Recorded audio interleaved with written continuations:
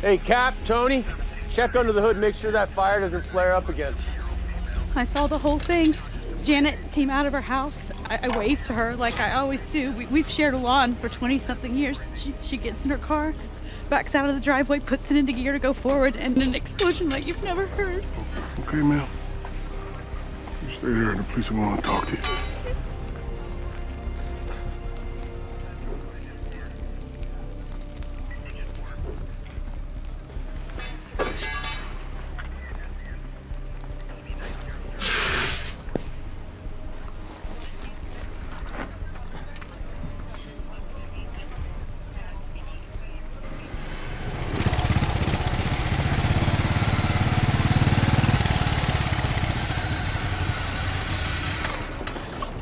On my way home, I heard the word explosion on the scanner, so intelligence is a little jumpy right now. Yeah, for good reason. Found this underneath the chassis. Same material as before. This is not just some kid making a pipe bomb off the internet. This is professional work.